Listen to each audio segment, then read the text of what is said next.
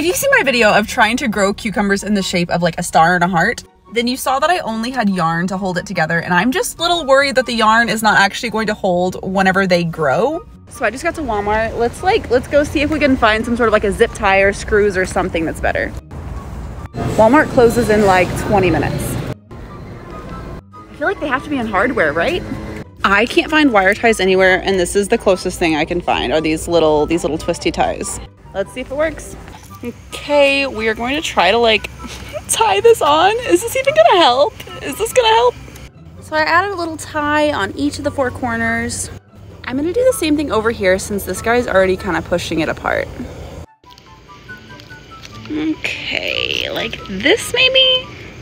These are secure, and now we're just gonna see how they grow.